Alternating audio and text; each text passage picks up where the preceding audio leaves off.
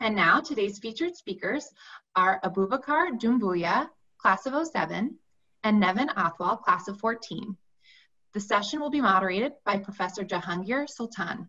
Dr. Sultan is the Professor of Finance and Founding Director of the Huey Center for Financial Services, the Trading Room at Bentley University. He teaches fixed income and international financial management at the undergraduate and graduate programs. Dr. Sultan has published over 35 articles, some in prestigious journals. He received the 1999 Bentley University Scholar of the Year Award, and he is actively connected with the local and international finance professionals. Abubakr is an executive director in JP Morgan's Corporate Derivatives Marketing CDM group, working with corporate clients in regards to interest rate and foreign exchange risk management. Based in New York, Abubakr covers companies across a range of industries and geographies. He is involved in the firm's recruiting and diversity initiatives and also serves as a mentor for students in Sponsors for Educational Opportunity, SEO, and the Fellowship Initiative, TFI. Lots of acronyms. Prior to joining JP Morgan in 2017, Abubakr spent 10 years working in a similar capacity with Bank of America in both Boston and Chicago. Nevin is an associate in JP Morgan's Infrastructure Finance and Advisory team. Nevin works on structuring and executing infrastructure and project financings across the renewables, power, oil and gas, and energy sectors in North and Latin America. Prior to JPM, Nevin worked at SMBC in the Debt Capital Markets Group for 2 years. He was responsible for structuring and executing project bond financings for issuers in the Americas across all infrastructure sectors. Without further ado, please join me in virtually welcoming, thank you for your time today, Professor Jahangir Sultan, Abubakr Dumbuya, and Nevin Athwal. Thank you, guys. Thank you, Emily and Bethany. You have really worked tirelessly to organize this great session. And today's webinar really allows us to explore how Wall Street has responded to multiple sources of crisis events, historical and transformative in nature. And these issues they have the potential of affecting us now and for generations to come. And these issues and events related to trade war, climate change, election, gender pay gap, the pandemic, global economic shutdowns, and social unrest due to systemic racism, just to list a very few. We won't have time to cover all of those, and I've taken a look at many questions. They're excellent questions. We will pick some of these questions. So overall, what we're looking at is a paradigm shift in the world. And we need to understand the implications of this paradigm shift and address where our intervention is needed. And to that extent, we're very fortunate to have Abubakr and Nevin, two of our many successful alums working as executives on Wall Street. They will share with us their views on some of these issues, events, and especially their personal experiences. And as we said, we have received many questions, and we have selected some that will highlight the major points. We'll also be monitoring the Q&A box. And so please feel free to add questions. To start off, Abubakr and Nevin, can you briefly tell us about your incredible career journey since you graduated from Bentley University? Yeah, absolutely. I can start. And I'll actually start a little before I graduated. So I had 2 internships during my college career, first after the summer of my sophomore year, and then after the summer of my junior year. Both of those were with Bank of America. And I was able to get those internships by going through SEO, Sponsors for Educational Opportunity. So after my sophomore year, I interned half sales and trading, half investment banking. Got an offer to come back for both and decided that I liked the work and the lifestyle and the culture in sales and trading a little bit better. And so I came back the next summer and did that full-time for that summer. And so both of these internships were in New York. So I got an offer to come back after I graduated to start in New York. I moved down to New York in July of 2007 after graduation, started working.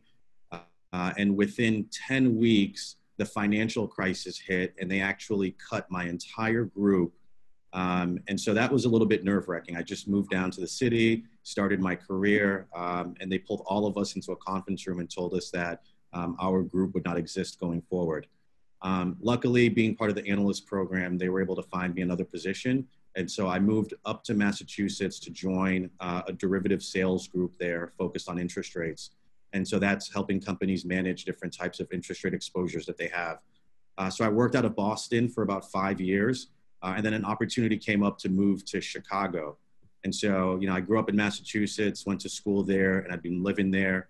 And I had my dreams of moving to New York crushed really early into the experience. And so I thought it'd be nice to move to a different city, get a little bit of a different personal and professional experience. So I moved to Chicago for 5 years. I was there from 2012 to 2017. And that was a really good experience. And so along the way, I was also being promoted. So I went from analyst to associate and then from associate to VP, which is great because not only was the city changing, but also the type of work that I was doing was changing also. Went from doing sort of support analytical work to having my own clients that I was working with. So I was at Bank of America until 2017. And then I really started to think about where I wanted my career to go. And I looked at a lot of different options. At one point, I looked at moving back to West Africa and working at a startup there. Looked at some stuff in Europe, thought a lot about going abroad. And as I was thinking about that, I got approached by a recruiter from JP Morgan about a position in New York, doing essentially the same thing. So interest rate derivatives and a little bit of foreign exchange sales. But the difference was that I'd be working with bigger companies. It'd give me a better platform.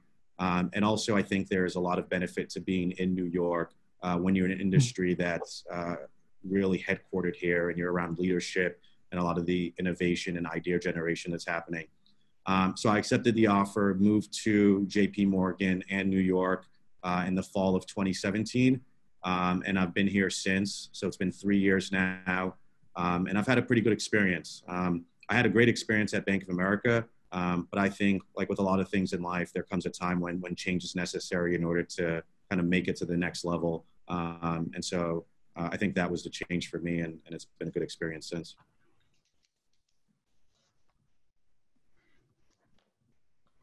So for me, I think it kind of all started back in school where I was really interested in international finance, and Professor Ullman actually had a class in project finance that he offered at the school, which was pretty cool. And it helped me really hone my interest in the field, gave me an introduction into infrastructure.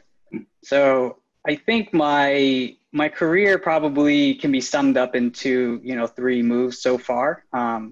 Is, starting my career in New York, trying to move to the city, and then going into investment banking, specifically focusing on something more infrastructure related, and then lateraling into JP Morgan in the infrastructure group.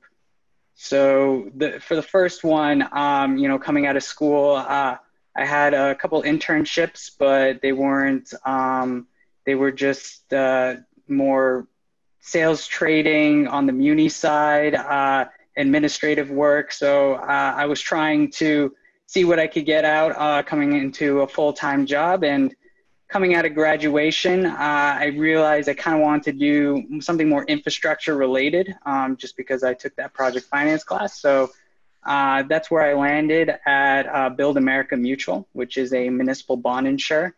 So essentially what Build America does is that the company is rated AA, and they insure municipal bond transactions that are, lower rated. So if something is BBB, then they put their insurance on it, and then it becomes AA, which helps with the marketing and execution and the pricing of the deal.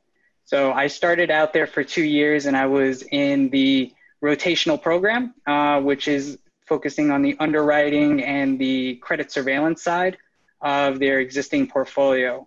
So I did that for about 2 years, part of like the analyst program. And then I think I really want to focus in doing something more infrastructure related on a national and global level. So that's when I transitioned to SMBC, which is a Japanese bank. And I was on the debt capital markets group there. So I kind of had to transition from a place where I was doing more credit, insurance underwriting work to a traditional investment bank platform. So in order to make that move, there's a lot of preparation that has to go behind it and a lot of work. People want to know that you could do it. But I was able to kind of show and demonstrate my knowledge in infrastructure and able to kind of touch on the high points there. So from there, I was focused on project bonds for infrastructure projects in North and Latin America. So think of an infrastructure project as essentially a large project that can raise its own dedicated financing.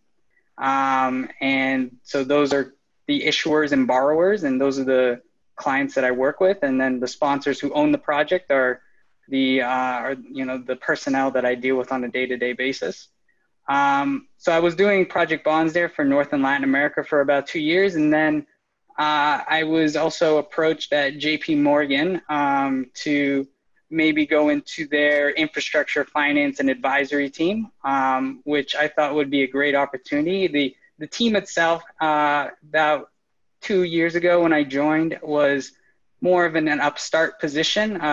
JP Morgan has recently, over the last 5 to 6 years, created this project finance group to respond to their sponsor clients, to cater to their infrastructure needs. And they were looking to expand the group out, and we're still in growth mode right now. So I thought this was a good opportunity to kind of join and establish, a really good bank, and then maybe go into a growth platform at an established bank. So it felt like a really good opportunity. And over here, my role is more general, where I work on both loan and bond financings for all infrastructure related assets, but then also help it on the advisory side, where we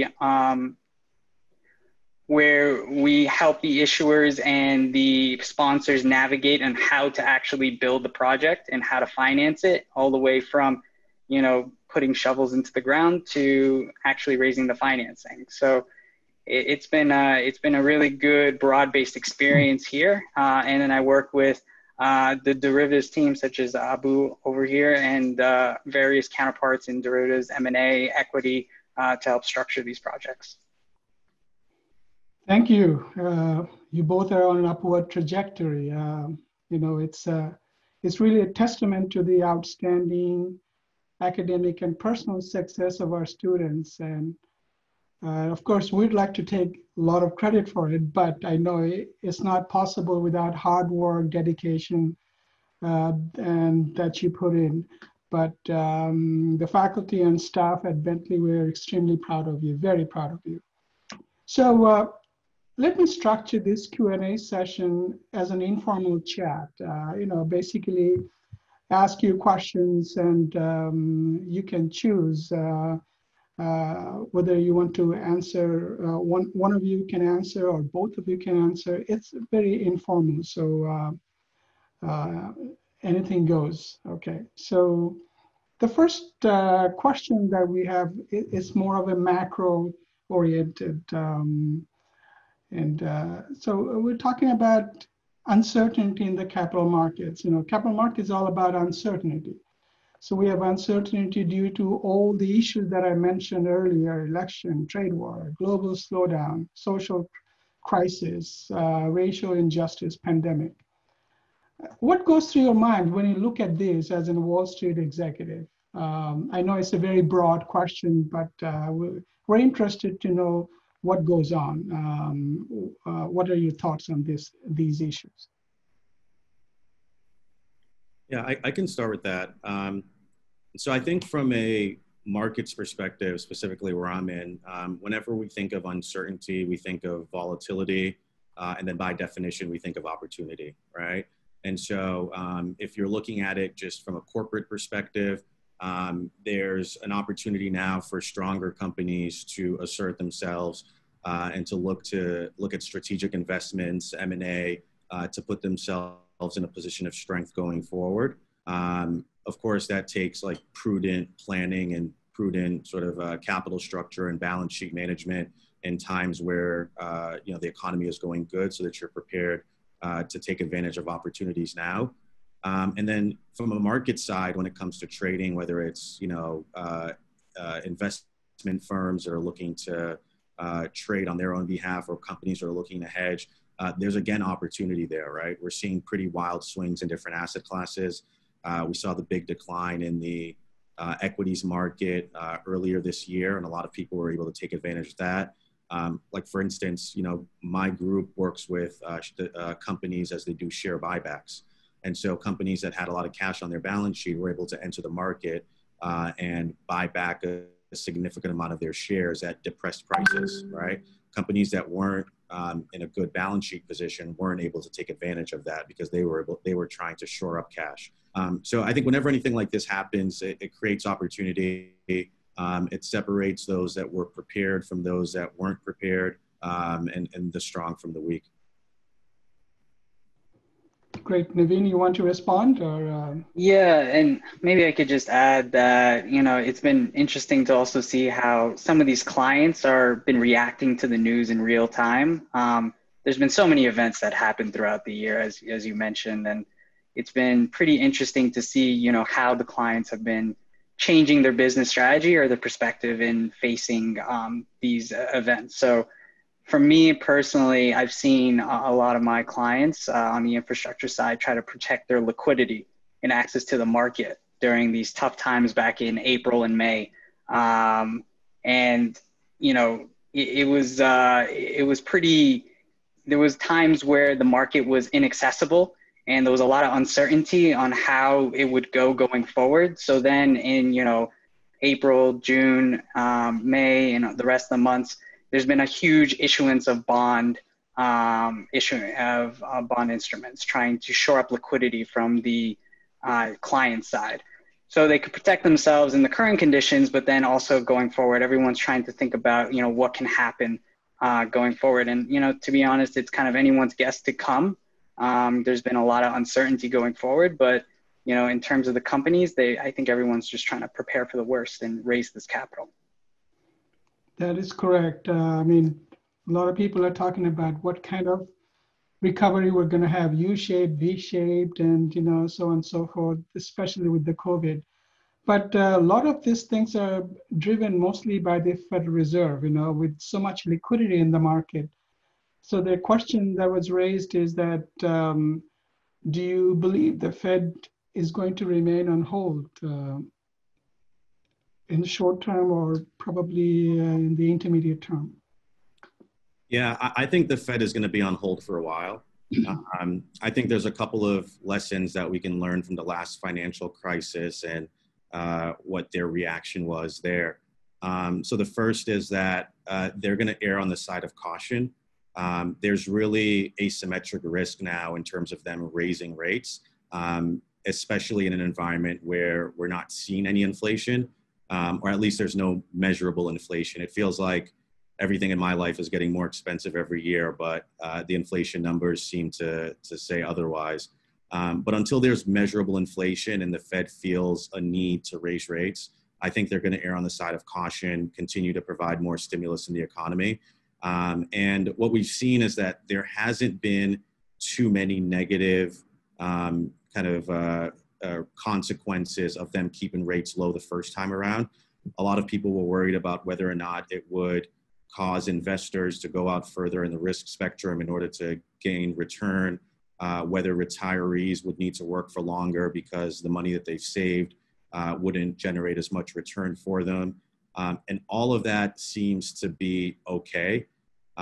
You could also argue that it's fueling an sort of unprecedented and maybe overvalued increase in the stock market. But I think, based on the data that we're seeing now, it seems like they'll keep rates on hold for some time, as long as there's not, kind of too much negative downside. So I'm in the camp that, for another 3 or 4 years, we'll probably see rates at the levels that they're at. Yeah, and from my perspective, just based on the news that I've been reading as well, it's also, you got to also look what Congress is doing as well and see how they're reacting to this. And there's always a political battle when it comes to the stimulus package, unemployment benefits, and things like that, right? But, the Fed, I think, realizes it just can't be them. It also has to have some help from Congress as well. And it needs to be some kind of cooperation going forward. So you're getting, it's, I think when the Fed looks at its mandate and, says we need to be lower for longer, they also kind of rely on Congress to also, we need to think about what you guys are going to do because you need to help out as well.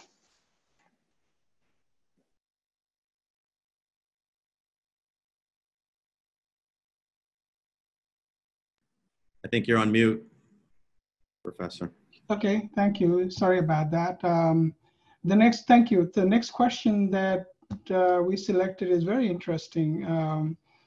How in the world can the market and our 401ks be so high when there is tremendous economic uncertainty and unemployment? So it talks about valuation. Is there some sort of disconnect between what the market is doing and what we think might happen to the economy? What do you think?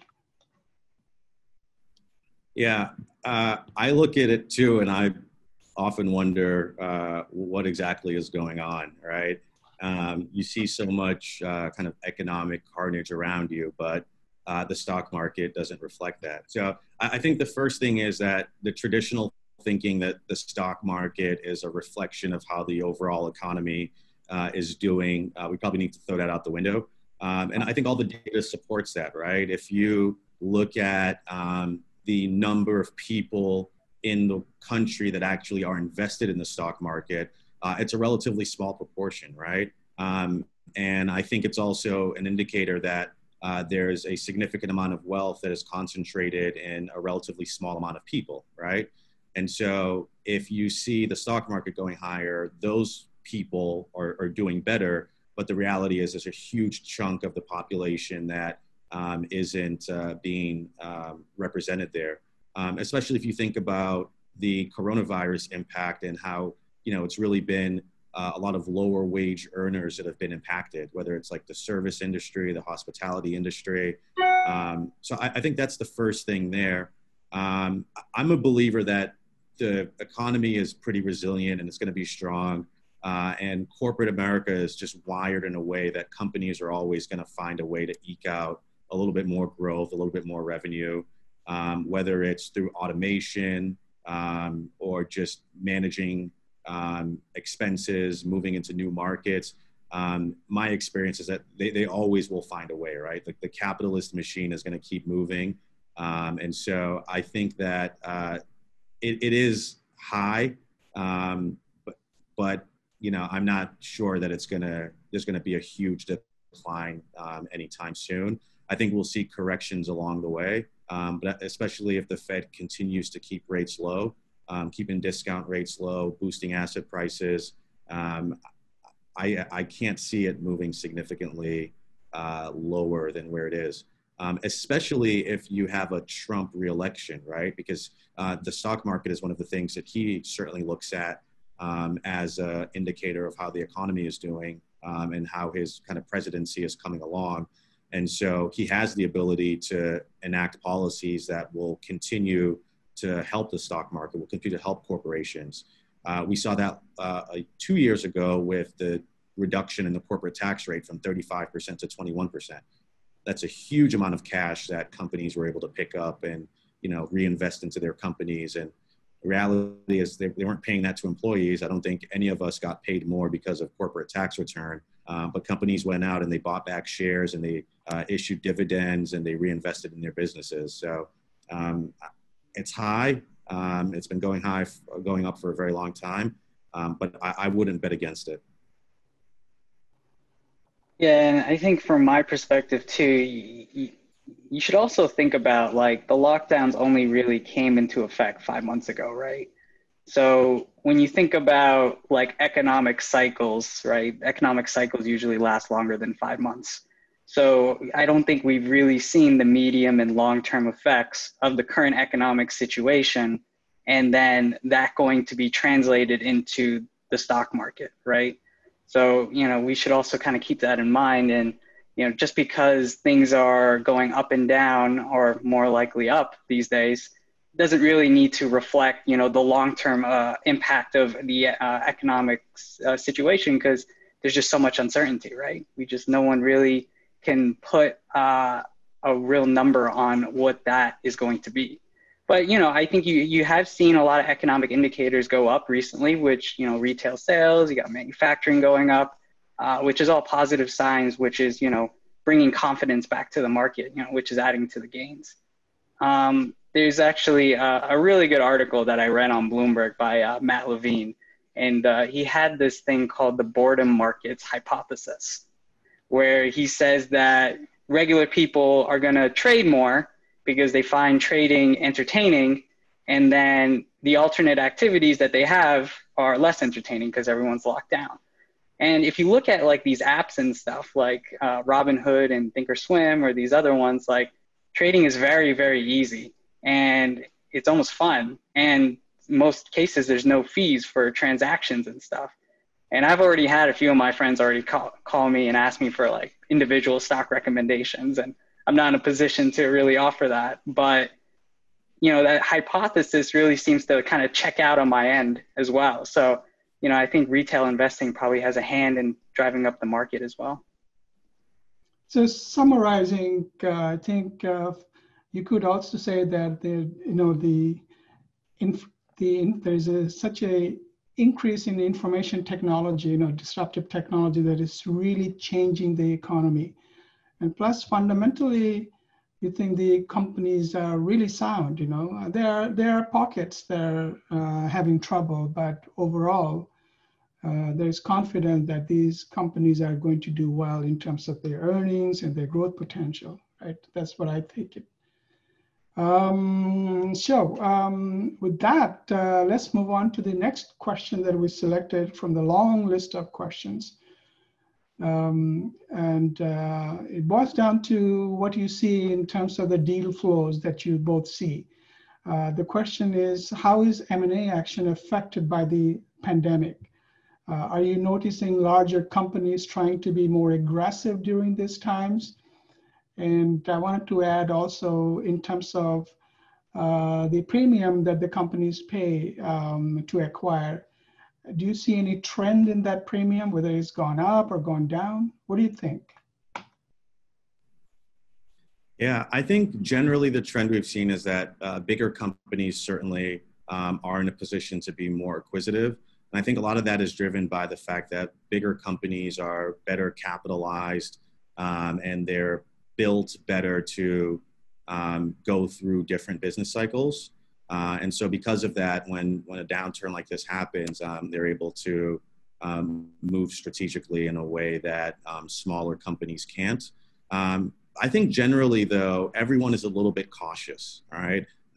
People are wondering what the long-term effects are going to be of kind of coronavirus, the pandemic, on the economy going forward, how it's going to change the way we do business, how it might change their business models. And so they're waiting for some clarity on that, it seems.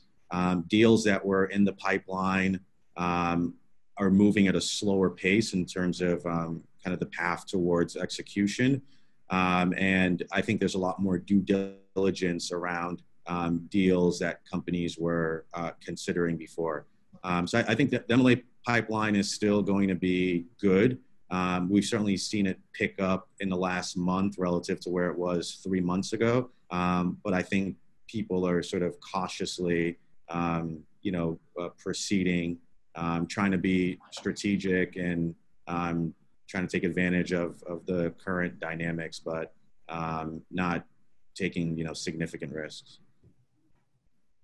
Okay.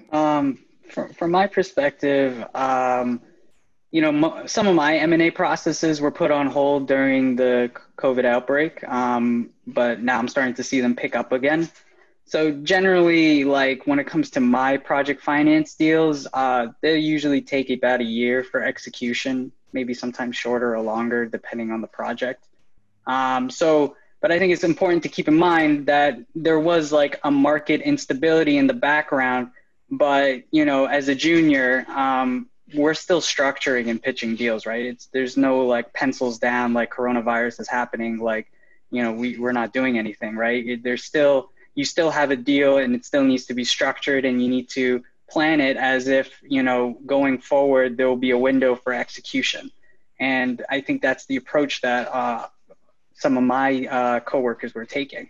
So I think, there's a broad acknowledgement in the processes that I've been involved in that things would slow down, right? But, as you adjust to the work from home environment and things like that. But the idea is that, keep working on it. And then once there's a window for execution, then, we're definitely going to do it. And, I think that's what you saw in a lot of bond deals. Also, when I was working on a couple of them back in March, in February, where, we were structuring them, and then all of a sudden we were supposed to execute during like the March timeframe, and, the window just isn't open, right? And then we said, okay, like, let's keep it, let's keep it warm. Let's keep it, structuring it and see if we can think creatively about it. And then, there was a window last month, and we were able to execute. And I think that's kind of the approach that people have been taking. Good, thank you. I know both of you have exposure to the fixed income derivatives and FX. And what trends do you see in the U.S. fixed income market now, and if you can forecast will happen post-COVID? Yeah, I can talk about that a little bit. So the fixed income market is interesting, right? You had a pretty big decline in rates. I think rates are going to stay depressed for some time. There's a lot of factors that we're looking at. The first is just relative kind of supply and demand, all right? You have extremely low rates in Europe and a lot of different parts of the world.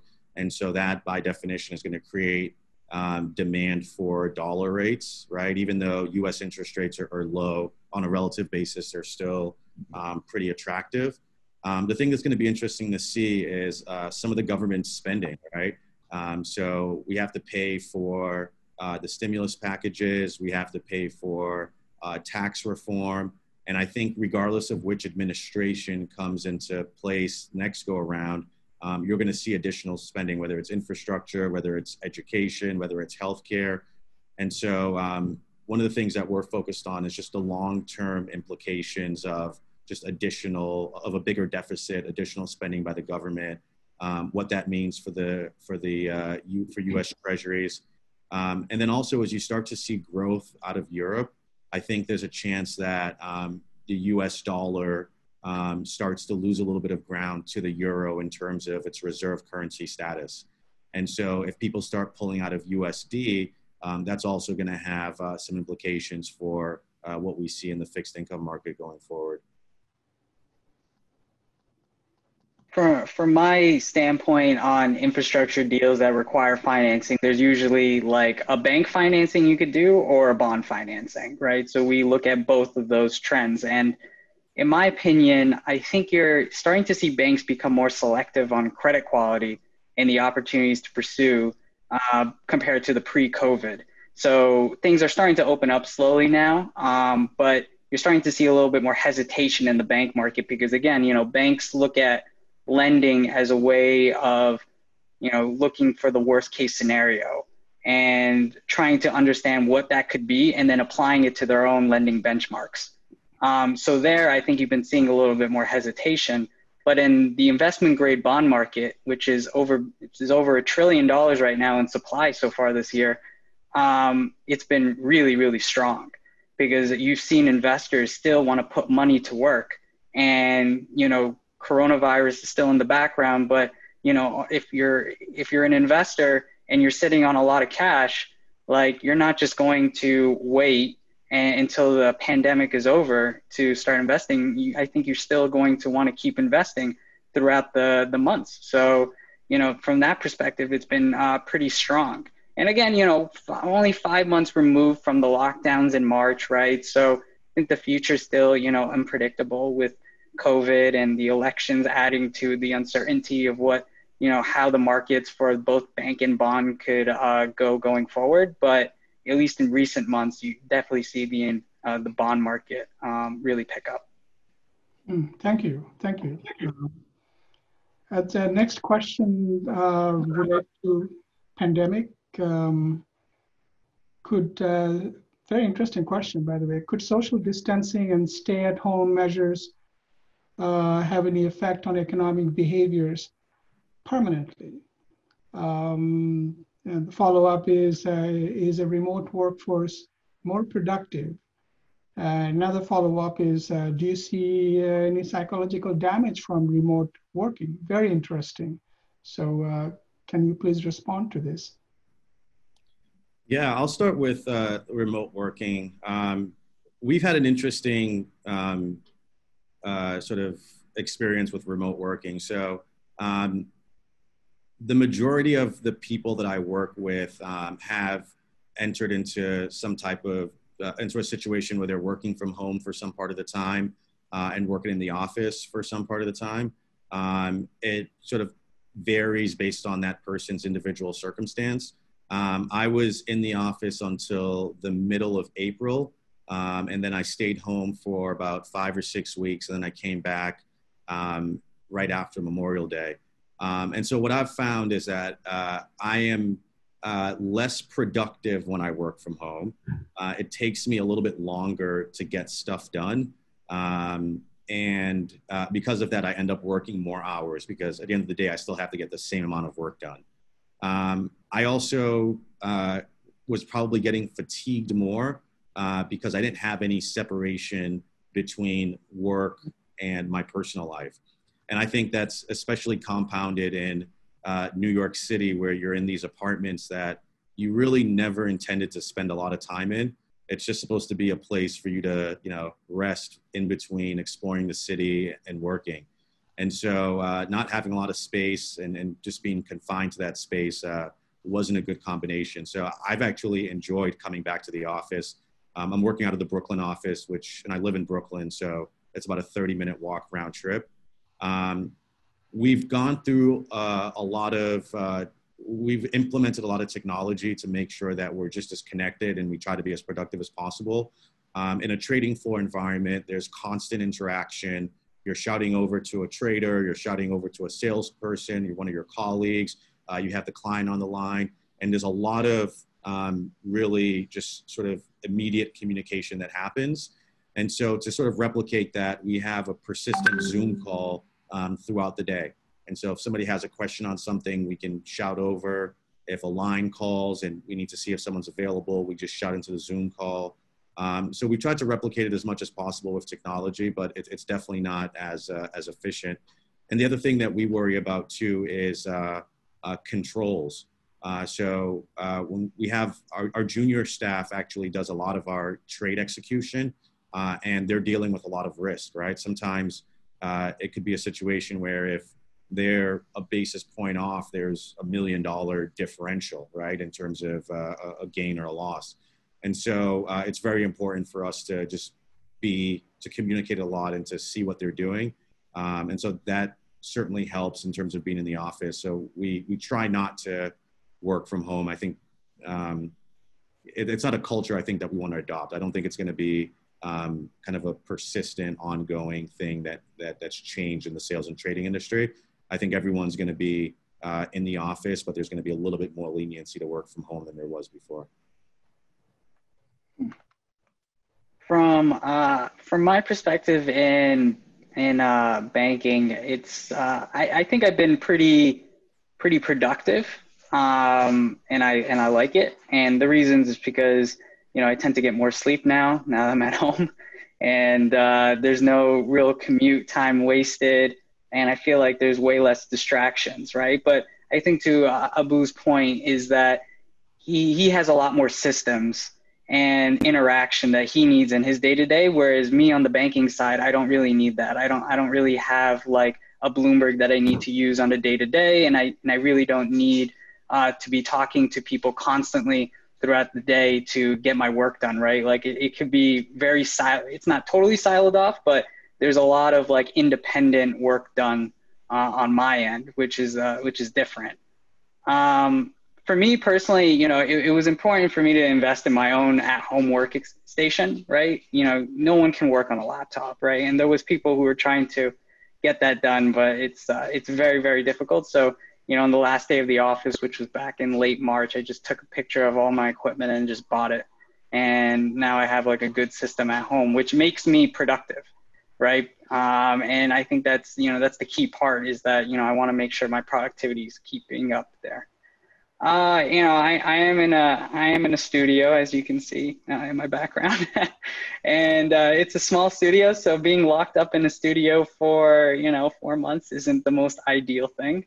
I actually live with my girlfriend too, so it's 2 people in this small space. And again, you know, the idea was that I'm just supposed to sleep here and then just go to work for most of the day, right? So it is a real big change. And I think what's really bothers me from my perspective is I really feel plugged in 24/7, right? Because before, when I was just answering emails on my phone, there was like some kind of distance I had, right? You could just quickly answer like a quick question on your phone, and then, you know, if you just throw your phone away, you're like completely removed from the office. But here, you know, you got your whole workstation in the background, and, you know, you got your phone on you as well. It just feels like you're always surrounded by work, you know, 24/7. So I think our group is trying to mitigate that, because they understand that's the case for a lot of the juniors. And, you know, they've been saying, you got to take vacation, you got to just unplug, you got to go do something different, like get out of your apartment and go somewhere. But, you know, if there's a lot of work, there's only so much you can do. But there's been a real big priority in saying, like, you need to like go do something and remove yourself. So, you know, what I do when I try to unwind a bit is, you know, watch some basketball, TV shows, something to take my mind off of, you know, a computer screen. But you know, eventually I'll definitely need to kind of take a vacation outside the city or something. Yeah, I agree. It's the separation of work life and personal life that really is an issue. So the next question, we really needed more time to discuss this, but I want to hear your thoughts. It relates to the huge social unrest crisis that we have in response to systemic racism and racial injustice. We often wonder how's the Wall Street responding to this issue, and in particular, how has that impacted your workplace, and also as person of colors, now how it has impacted you personally. So very interested to know your thoughts on that issue. Yeah, I can start with that. And like you said, we don't have enough time today to really do the topic justice, but I can touch on some of my experiences I've had over the last 4 or 5 months. So I think it really all started, right, with the murder of George Floyd and the Amy Cooper incident here in Central Park. And I don't think historically there has been a lot of conversation in the workplace about these issues. I think the traditional thinking is that these are sort of divisive or political or controversial issues. And so generally people have avoided them. And so for me, like when all of that happened, I was in Brooklyn, I was protesting, and I remember coming into work and I would hear people kind of talking about the protests and referencing them in a way that I thought was just too casual and not appreciative of the impact of everything that was going on. And that was a little bit frustrating for me. And so I got to a point where I was like, you know what, I think we need to get the ball rolling and start having conversations on this. And I was inspired by some of my friends and the conversations that they were having in their workplace. And so I wrote an email to my colleagues, just explaining to them how I felt, right? How, you know, the killing of George Floyd made me angry, and how I worry about my siblings, cousins, nieces, and nephews, and, you know, how they're going to navigate this world. I talked about Amy Cooper, And that's an interesting one, right? Because Amy Cooper worked in financial services. And so she could have been my colleague, right? And so, you know, made me and a lot of other people think about kind of how we're viewed at work. It's a place where we invest a lot of time and energy into. And so, like, what biases might someone have towards me that, you know, they might not be showing in the workplace, but that comes out in other parts of their life, or that they're showing, you know, not overtly, right? And so a lot of that can take like a heavy emotional and mental toll. And so in the email, I explained that, you know, having these conversations allows us to learn from each other, understand each other better, and show that we care about each other, right? And JP Morgan wants to be a more inclusive place. This makes all of us better teammates. You know, I think the diversity and inclusion piece, I think a lot of times people focus on diversity, but not as much inclusion. And I think part of inclusion is having these conversations. And so after I sent that email, I had a lot of conversations, more than I expected. Some were inspirational. You know, I talked to people who had taken the time to educate themselves on the issues and who are passionate about trying to make the world a better place, right? They understand that we're still seeing the effects of slavery, Jim Crow, segregation, redlining. And so that gave me a lot of hope that collectively we'll find a path forward. And then I had some conversations that were honestly draining. You know, I find myself explaining to people that racism still exists in the world, even if they are not Black and even if they don't see it in their life. You know, I had people tell me that, you know, their children have Black friends, and as long as people are raised to be nice to each other, the world will be a better place. And I'm trying to explain to them, like, yeah, you know, we should all be nice to each other, but it's a lot more complicated than that. You know, we're talking about inequities in terms of education, the financial system, professionally. I don't really want people to be nice to me. You know, I want us to analyze the data and see what we can do to make it such that, you know, the average net worth for a Black family isn't 17K while it's 170K for a white family, right? I want the public schools in Dorchester and Roxbury to be just as good as the public schools in Newton and Wellesley. You know, if like a pregnant Black mother goes to have a delivery, I want her to have the same chances of having a safe delivery as a white pregnant mother, right? I think all of these things are things that we should all want. But it takes a lot of mental energy to have a lot of these conversations. And in addition, all of this is happening in addition to the markets going through a lot of turmoil and work being extremely busy. So that was a tough time. But I think there were a lot of productive conversations, and I think it was worth it. And then in terms of JP Morgan, I think the company does a good job of setting the right framework to achieve results in terms of diversity, inclusion, and equity, right? I think the biggest issue is that once this framework is set, there's not anybody there to hold leadership accountable and to make sure that they don't take their eye off the ball. And I think across Wall Street, we're seeing companies put measures in place to increase accountability, whether it's making bonuses tied to diversity goals. Before, I think they were sort of a soft target. Now they're a hard target, right? Your compensation is going to be determined based on whether or not you hit these goals. And so there's a lot more effort and energy that goes into it. The strategy that we've taken within sales and trading here is that we have created a position for someone to advocate for the Black community, right, within sales and trading. And so their job is not to reinvent the wheel. There's a lot of other good things that JP Morgan is already doing. Their job is to think of ways to supplement and support what the institution is already doing in order to make sure that we're best in class in terms of achieving these goals, not just at JP Morgan, but across Wall Street.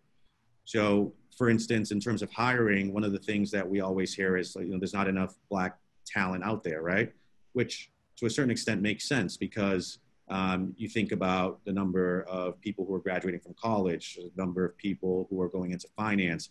Like it makes sense. There is not a strong pool there.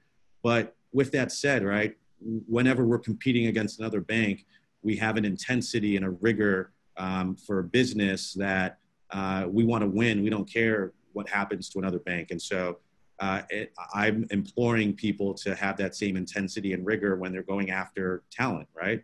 If you want to get to a point where your candidates are 50% women, go after them, right? There shouldn't be any excuses. And so the same thing, if you want your population of interns to be 15% Black, then we have to have a culture where there's no excuses and we're going out and we're getting the best talent. And if it means that Morgan Stanley or Bank of America or anyone else doesn't have the best talent, then that's their problem. But at JP Morgan, we need to make sure that we are winning and going after this with the same intensity that we go after M&A deals or buy side or sell side deal, whatever it is, right? So in general, I think a lot of the right things are being done. It's going to be a matter of just focus and intensity going forward to make sure that you know people don't take their eye off the ball. Okay. From my side, I consider myself, I guess, fortunate to be working in the project finance field because it's largely an international field. Project finance transactions, like the U.S. makes the majority of them, but there's a huge market in Latin America, Asia, the Middle East, and a lot of those deals actually come out in our region, in our group. So in turn, our group is quite diverse. You know, I think half of us are born in the States and the other half is born elsewhere, outside. And I think this diversity is a huge benefit in how we work on things. And different backgrounds really foster different ways of thinking. And it's really, really important, right? Because I know my director, he was born in Turkey and he grew up in Turkey. And he has this way of thinking based on the way he grew up. And it's very much like problem solving and very like detail oriented in terms of like, he sees a problem and he tries to think of many solutions and how to do it. And that's just the way, over his life is how he's been, right? And it's so important to the deals that we work on that we have somebody like that. And for me personally, I think it's super important to have that kind of diversity. So it just fosters, this kind of better thinking, because you don't want everyone to be the same as you. You don't want everybody to be thinking exactly the same as you, and you don't want everybody to have the same background as you when you work on a deal. You want some diversity in it, and I think our deals benefit from that. And I'm not saying that our group is by any means insulated from racial injustice and everything like that. By no means that's not the case. But this discussion comes up a lot over in our group, and we're not afraid to have it. And we're not afraid to, think about how we can do better in this approach. So I think, as Abu said, I think the JP Morgan's is trying to build off on that, and, they need to be more aggressive, and, hopefully we see some results going forward. Good, thank you. And as I mentioned, we needed more time to discuss this issue at a much deeper level. But moving on, we have a question, two questions basically on the recruiting. With the current economic trend, does it impact the rate at which the bank hires from non-target school? Does it really go down? And the follow-up question is that with companies moving start dates to 2021, how will that impact future hiring decisions? Yeah, I can touch on that a little bit. I was heavily involved in the JP Morgan recruiting efforts this past year, and then also in the internship program that just concluded. So the first thing I will say is that JP Morgan actually didn't push any start dates out. I think a lot of banks actually kept their start dates the same. We have a pretty big pool of talent. And if there's one thing we know is that there's going to be attrition, right? People are going to leave. They're going to go to other opportunities.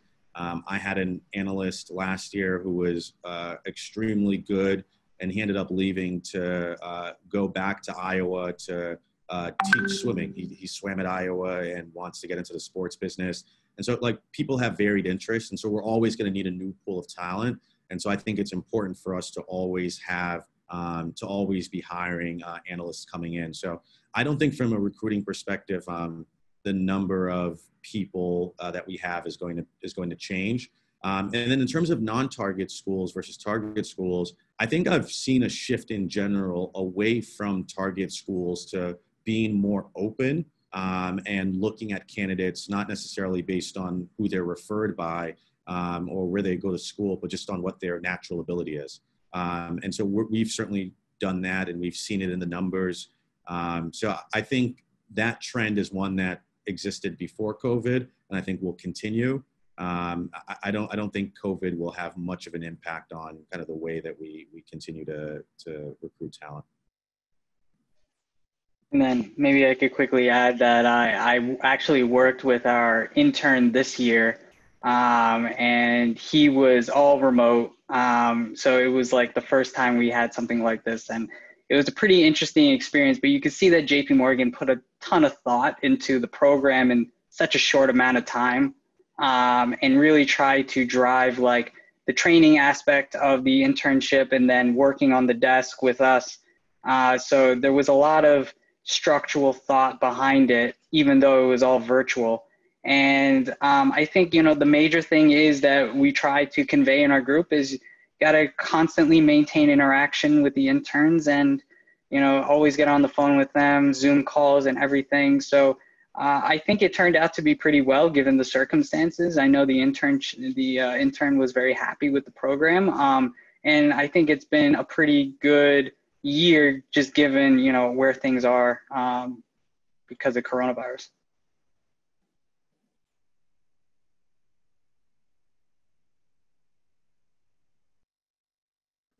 I think you're on mute. I think that's the line in 2020. Thank you. Sorry about that. Again, this is also related to recruiting. Question is, we all know investment banking and Wall Street jobs are very, very competitive, hard to find, hard to get.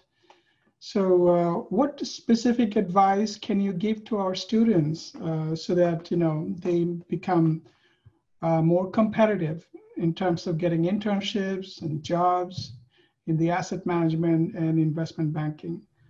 And in particular, how does a resume stand out in a crowded field? So floor is yours. Yeah, the advice I always give in terms of standing out is really to do your research and to make sure that you know what you're talking about, right? These internships are very competitive. You go to a super day and you have, you know, 30 minutes with a bunch of different people, and that day is basically going to determine, you know, whether or not this is a future, a job at this company is going to be available to you. And so I think you need to be very crisp, you need to be concise, and you need to be able to articulate what you're interested in, why you're interested in it. And I think in order to do that, you really have to understand the different parts of finance, right? You have to understand the difference between investment banking and sales and trading, the difference between debt capital markets and equity capital markets. And you need to be able to speak intelligently to them. And not a lot of people are able to, but there are a handful of people that we run into who are able to tell us exactly where they want to be and why. And maybe it's because they have family that are in industry, maybe a father or a mother, maybe an older brother or a sister. But those are the people that you're going up against. And so I think it's very, very important for you to really study, really understand the different parts of the field, and figure out what you're interested in, what lines up with your natural skill set, and try to get into a place where you're best able to succeed. Yeah. And then I would just add on that, like, to your point, like, you know, make sure the preparation, also keep in mind who you're interviewing with and their background, right? If you can get information on that, because if someone comes up to me and, you know, answers all my technical questions, then yes, you know, you've done a great job. But if you're able to kind of talk a little bit about infrastructure and the news going behind it, you know, that means that you've done your research, and that is quite impressive to me, right? So, you know, if you're going for an oil and gas job or something like that, and you say all the right things in terms of the technical questions, but then you say, oh, but by the way, I think, you know, here's my thoughts on the oil market going forward because of X, Y, Z, then I think it makes you really stand out then in the interview process. And people really like that because that means you did your research. And then the second thing is, like, if there's anything I could tell you guys, you please get good grades. I mean, it's really, really important. Like I know that you'll all be applying to the same jobs, and it's extremely competitive out there. And the first thing when people come out of school, the thing they look at is, what's your GPA, right? And then they look at like internship experience and this and that, right? So if you have a low, if you don't have a great GPA, which I did, is extremely hard to work up into the world and into the career, because you have that going against you at all times. And you have to continually prove yourself. So if you can get a good GPA and maintain it, it does you wonders in the recruitment process, because at least people will check that box for you. But, that's why I think it's super important to keep studying, and at least from your end, be able to check the box that you've done your work and you're performing well in school. Yeah, Yes. I agree with that 100%. I'll tell you guys how I read resumes. So I pretty much look at GPA and then I look at interests. All right. And I say, okay, and it's not necessarily an indicator of anything, but I'm like, okay, is this person smart? Okay, yep, they got good grades. That means they're smart, they can work hard. And are they interesting? Like what do they like to do? And pretty much through that, like you just filter through resumes, right? You get so many resumes that come in that you need a quick and easy way to filter it down. And so the GPA is just a very, very important thing. And then on top of that, just experiences, right? Try to get as many high quality experiences as you can. If I had to, it's tough, right? If I had to choose someone with good experiences and a low GPA versus someone with a high GPA and not as good experiences, if I had to choose, I'd probably still go with the high GPA, right? So there's no, and everyone is different on that. And so that's part of the game here, is that you don't know who's looking at your resume and what they value. But definitely high GPA, good experiences, good interests. Try to get as much of that as possible. Okay. That's an excellent point. I do want to mention that many of my students have done well. It's a lot of hard work, but going into asset management or any good job, good GPA is very important. But it's just the entire package, you have to prepare, so that's what I think. And what I did, which is start off college with a really good GPA, like work really hard freshman and sophomore year, get an internship, and then watch your GPA slowly decline through the rest of your academic career. Yes. And just very quickly, Abubakr, I think you're also doing a class or a preparation, mentoring a number of students at Bentley, right? How's that going? Nevin, you're also involved with that, or?